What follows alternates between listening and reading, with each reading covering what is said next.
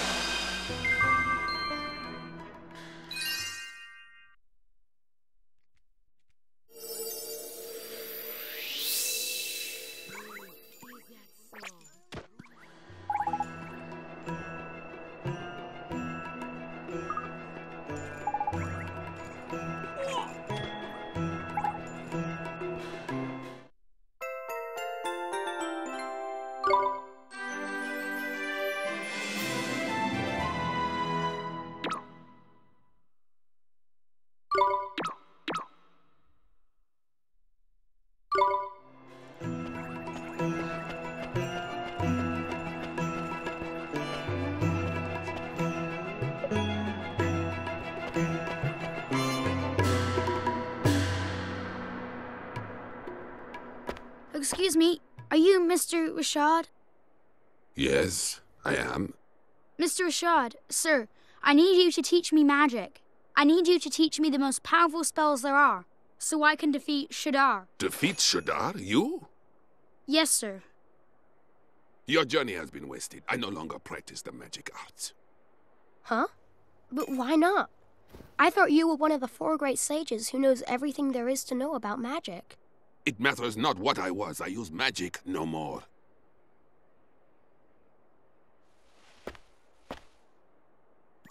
Is she... What do you want? Who are you? Jeepers. The poor thing's broken-hearted, looks like. Shadar stole a piece of her heart. It was my fault. I defied him, and to punish me, he did this. That is why I fight no longer. I cannot risk my child's life. I will not. We must accept our fate and live out our days in peace. Mr. Rashad, sir, you're wrong. She wouldn't want this. She's not in pain because a piece of her heart was stolen. It's because you gave up fighting. Because you gave up on everything. That's why she's in pain. You are sure of this? Yes, I am. I see. I see now that you would say anything to enlist my aid. Huh? Begone! Leave us in peace. You're making a mistake. I wasn't trying to... Well, he wasn't wrong. It looks like Shadar's stolen a part of the poor dab's heart. Then we have to help her. We have to make her heart whole again. Nah, looks like, I said. This is different. Huh? Her heart's not just broken, it's closed. Closed? What does that mean? It's like this, see? She's not just had a part of her heart stolen, she's closed it up tight too, to keep the rest safe, like. So, before we can think about replacing what's missing, we'll have to open it back up again, innit? And how do we do that? We go to your world. If we find whoever she's connected to by there, we can work out what's going on with her by here. So, we head over your way and find her soulmate. All right, let's do it. Righto, back to your world it is.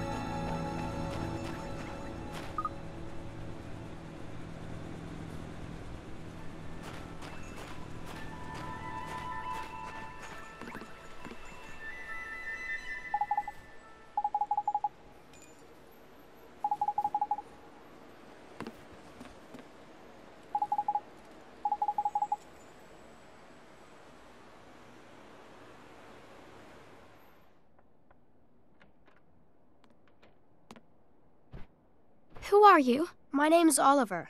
Don't worry, I'm not crazy. I'm a kid from right here in Motorville. Just like you. I know. I've seen you. You have? I'm sick. I can't leave this room. If I go outside, it hurts. So all I can do is look out at the world from my window. That's why they call her Stary Mary. Shh! Don't worry, man. No one can hear me but you. I can talk as loud as I want. Yes, that's why they call me Stary Mary. Huh? Crikey, can she hear me?